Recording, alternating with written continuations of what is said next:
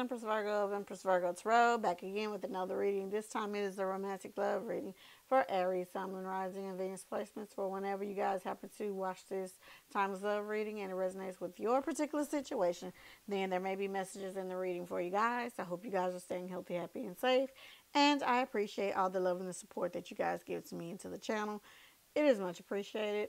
Speaking of support, I have a project, my book out, Life is Not a Dress Rehearsal. My journey in the classroom as an empath and a teacher is available in paperback and ebook formats, available wherever books are sold. And I have a link listed below in the description box if you guys would consider purchasing it for yourself or someone else.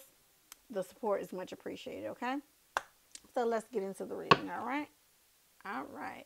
So as a split the deck, you have the Three of Wands and the Empress, okay? All right, so Divine Holy Spirit, what romantic love messages do you have for Aries, Sun, Moon, Rising, and Venus placements?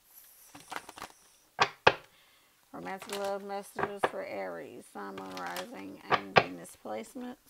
As always, guys, take only what resonates with you. Leave the rest for someone else. If it doesn't apply, let it fly. But if it does apply, consider liking the video, sharing the video, and yeah, subscribing to the channel. We would love to have you as a member of the tribe, okay? All right. Let's see here. Let's see what else we have. We have the King of Swords. We have the Daughter of Knives. That's the Page of Swords. We have the Two of Cups. We have the Ten of Swords. Ooh. The Five of Cups. The Ten of Wands. The Knight of Wands. The Hermit. And the Page of Pentacles. Overall energy, Justice, Libra energy. Y'all were dealing with someone in the past. It could be here in this lifetime, 3D, or in the previous lifetime. But I keep feeling like it was this lifetime, but you had a past life connection with someone. And unfortunately, I feel like this person that you were dealing with was very cold and calculating. It's like you didn't understand that you were being drawn to them for a specific reason, whatever it is, whatever lessons you're here to learn on earth, you learn them in a variety of different ways. But I feel like a lot of y'all ancestors were calling to y'all when I look at this Daughter of Knives here, to see this person for who they really were, to use your own discernment. But I feel like a lot of y'all were very deeply emotionally involved with this particular person in the past. And yes, you were probably drawn to them because they were a soulmate, but they weren't the one that you were looking for, okay? You have different types of soulmates, okay? Whoever this person was, y'all had unfinished business in a previous lifetime, and you've finally wrapped it up right here recently for some of y'all, with the Ten of Swords here. This is a cycle of hurt, a cycle of trauma, a cycle of just letting go of what happened in the past, in this lifetime and previous lifetimes. Now you're moving forward. I feel like some of y'all thought this was the only person that you were meant to be with, and that's not true. The Five of Cups focuses on the Three of Cups that have been spilled, but also the Two Cups that you refuse to look at. Someone is coming around the corner. As I split the deck, we had the Empress and the Three of Wands. That's ships coming in.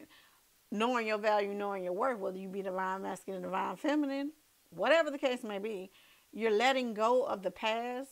Maybe a connection that wasn't what you needed it to be. A person who wasn't what they were presenting themselves as to you, okay? With the Five of Cups. It led to a lot of disappointment and grief. You're moving out of it. I know for some of y'all, it does not seem like it.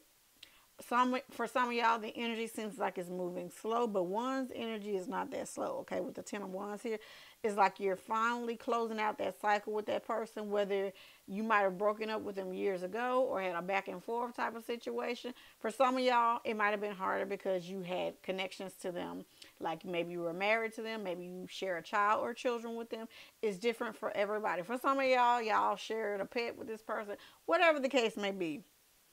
It's like you're sticking to the task at hand and you're letting go of the trauma, you're letting go of the burden, and you're just letting that relationship be a learning and a valuable lesson to you, Aries placements. And it's showing. You're moving forward. It's like you don't know what life has for you, what love has for you, but you know you're moving forward.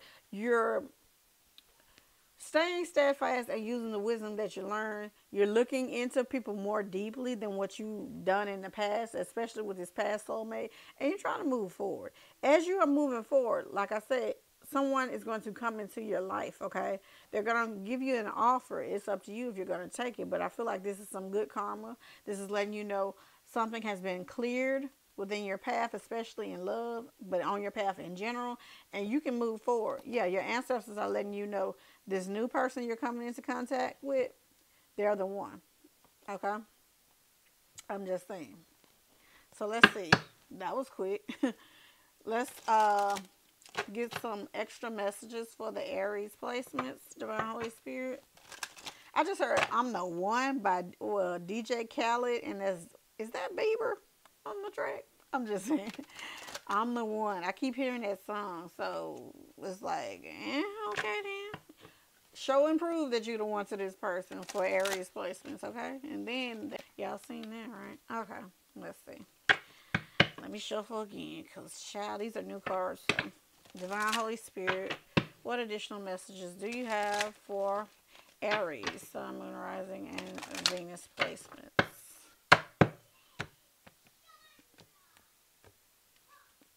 Okay, let's see here. You can't make this stuff. This someone new. Mirrored souls. This card signifies that you have met your spiritual other half or will be soon. This is also confirmation of balanced masculine and feminine energy within oneself. That's the Justice card. Look. Okay. Any other messages for Aries, Sun, Moon, Rising, and Venus placements? We have some of y'all. This might start off like that. I'm not gonna lie. That's up to you if you want that. Someone may be interested in an intimate connection with no strings attached. Be prepared for all that may be in store.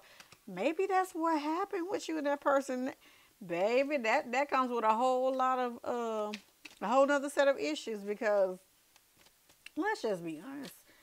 Grown person to grown person. When you're doing that with someone, there's no possible way, in my opinion. You know what they say about opinions, don't you? Everyone's got one. Okay, but in my opinion, you're being that close with someone, you can't help but to form an emotional bond with them, even though you might try to keep it like cute or whatever. Dude, okay? Dude, that's all I'm gonna say, okay? It's not, it can't end well, because somebody's always gonna get attached. Even the person who is acting like they're not attached or not falling, they are. I'm just saying, that might have been that Ten of Swords. It's like you might have been dealing with them and found out they were dealing, like I said before, with someone else. But you couldn't say nothing to them because you agreed to that type of friends with benefits type of deal. Well, that sucks. And for those of you who weren't in that type of situation and you really were dealing with someone where it's supposed to be just you and them, monogamous or whatever y'all consider a relationship for y'all, and they weren't upfront and honest with you. Damn. Okay. Got a whole lot. Y'all needed boundaries. I'm going to put those back in now.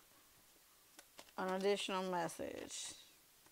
It's like, for some of y'all, somebody might be approaching you about friends with benefits. Because I'm seriously looking at that Knight of Wands, and it talks about that, y'all. But I keep feeling that energy. But I feel like some of y'all were dealing with that person, and to be honest, that it didn't work out the way you thought it should, or what you were hoping for. Somebody, that came out again, gifts and offerings, but we're going to take no, an apology. Freudian slip. Apologizing might be a crucial step in preserving this relationship. It can also provide an opportunity to address certain behaviors or concerns. Now, if that resonates with you and you are in a toxic union, that's a small amount, then go for it. But if not, even if somebody from your past that I keep feeling is coming back trying to apologize for all the the ways that they did you dirty, you can accept their apology, but apologizing and accepting an apology doesn't mean you want to reconnect with that person. That's up to you, okay? I'm just saying.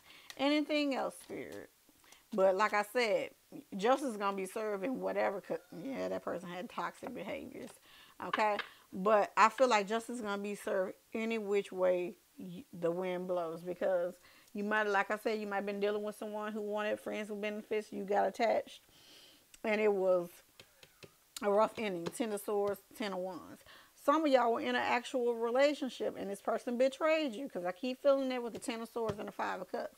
Either way, you're going to get what's due to you, whether it's an actual apology from that person or some karma that has been cleared for you so you can start anew with someone else, okay? But just take that how it resonates for you, Aries placements, okay?